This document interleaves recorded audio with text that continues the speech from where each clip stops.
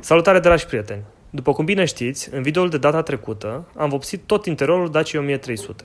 În partea a treia, a zilei 5, continuăm munca și instalăm în ordinea inversă de montării toate componentele de interior ale mașinii. După ce aranjăm pe poziție chedere de la uși, care în viitor apropiat o să fie schimbate, trebuie să băgăm instalația electrică. fixăm pe poziție instalația electrică din habitaclu. Instalația electrică pe partea.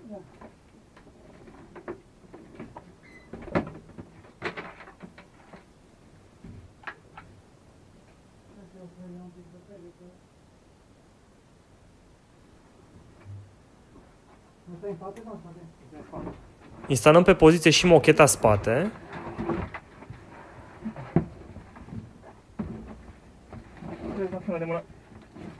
Nu, unde voi? Ah, frâna de mână acolo sus. Trebuie să văd. Îi dau așa un pic. Trebuie să nu cu fața. Cred că mergea. E prea mult, mai trage la tine aici. Ba, nu. E bine. Urmată de mocheta față. Așa. Cum vine? Peste maneta. Așa.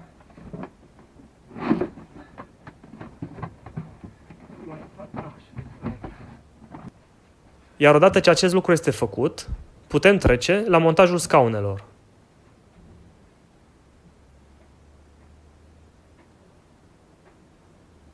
Primul scaun pe care îl instalăm pe poziție este scaunul șoferului.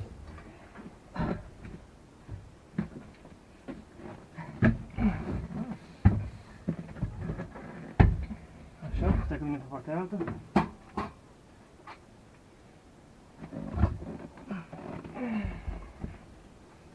Ok. Acum să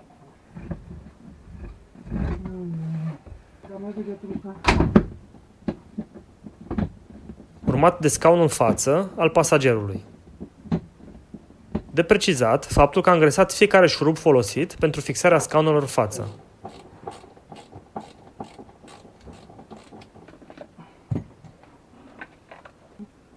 Urmează instalarea panoului de carton.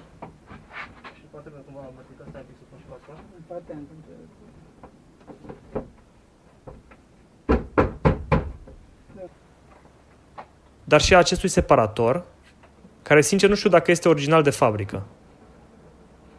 Cum vine așa, mă? Așa. Așa. Așa jos. După care instalăm spătarul, Apare numai alea de jos. urmat de bancheta spate.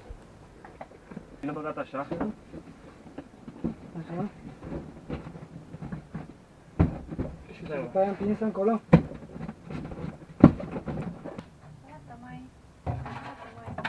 mai azi Dacia. Așezăm pe poziție instalația electrică și în portbagajul mașinii, cu mențiunea că am rămas fără bandă de izolat, iar acele secțiuni rămase neizolate o să le izolez cu prilejul următoarei vizite.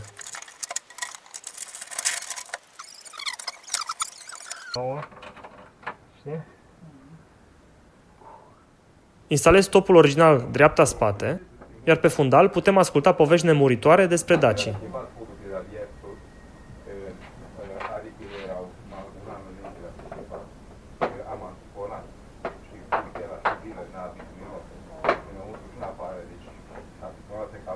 Stopul stânga-spate nu este cel original și se poate vedea că este fabricat în 1997. O să aflăm într-un video ulterior povestea din spatele acestui stop.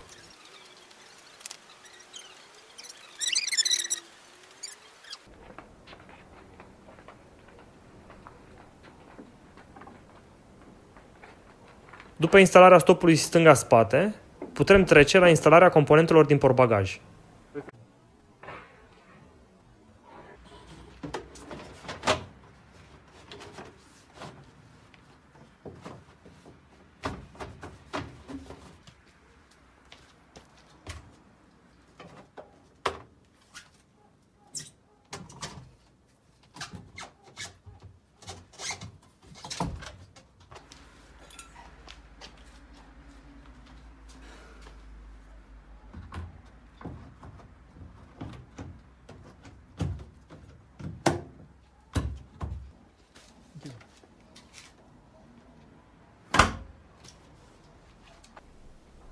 pentru că au trecut aproape 12 ore de muncă în continuu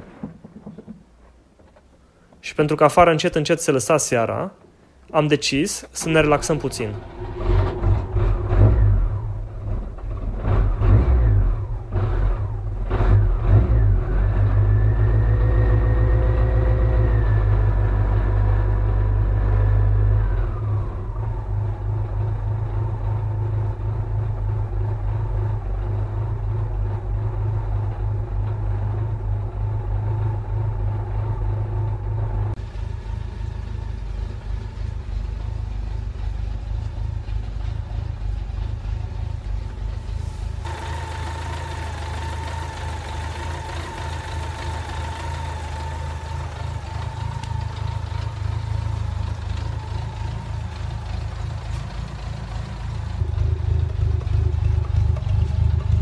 Dacă vă gândiți de ce anumite componente nu le-am instalat pe mașină, ei bine, pentru că o bună parte din ele o să le duc la Sibiu și o să încerc să le aduc la viață, cu timp și răbdare.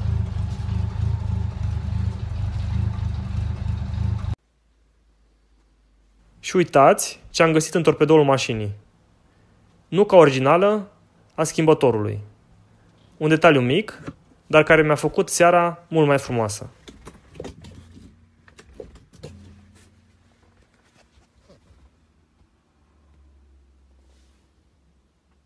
Și pentru că Fane, socrul meu, încă mai avea energie, a decis să spele mașina pentru prima dată în ultimii 10 ani.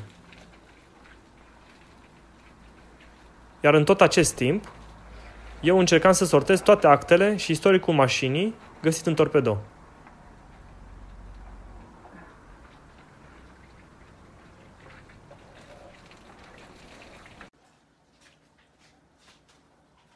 Poate o să mă credeți nebun, dar mă gândesc serios ca pe viitor să revopsez și să retușez doar anumite secțiuni exterioare ale mașinii.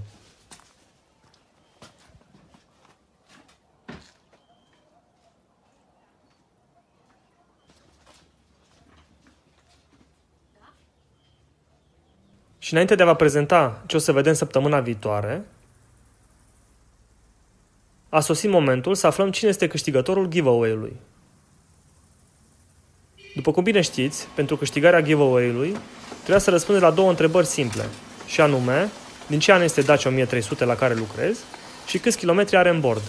În total, au fost 41 de răspunsuri corecte. Și am decis că cel mai simplu, transparent și corect mod de a anunța câștigătorul este printr-o tragere la sorți. Așa că m-am pus pe treabă să pregătesc biletele pentru tragerea la sorți. De precizat faptul că o să extrag 3 bilete. Primul bilet este cel câștigător, la care o să afișez numele câștigătorului, iar următoarele 2 bilete o să le notez cu 2 și 3, astfel încât, dacă câștigătorul inițial nu-și revendică premiul în decurs de o săptămână, premiul o să fie câștigat de biletul numărul 2, iar dacă situația se repetă, acesta va fi câștigat de biletul numărul 3. Acestea fiind spuse, a sosit momentul să aflăm cine este câștigătorul primului giveaway de pe canalul meu de YouTube.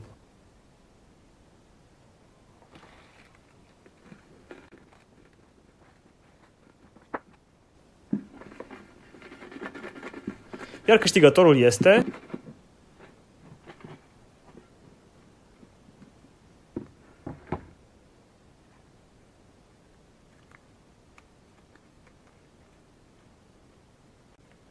utilizatorul mvalley, pe care îl rog să lase un coment la acest video, cu adresă de e-mail sau numele contului de Facebook, pentru a putea lua legătura cu el și pentru a putea trimite premiul.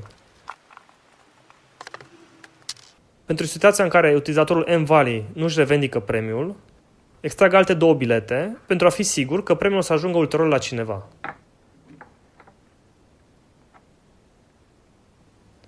Acestea fiind spuse, vă mulțumesc pentru vizionare și ne vedem data viitoare la o tură cu bătrâna Dacia.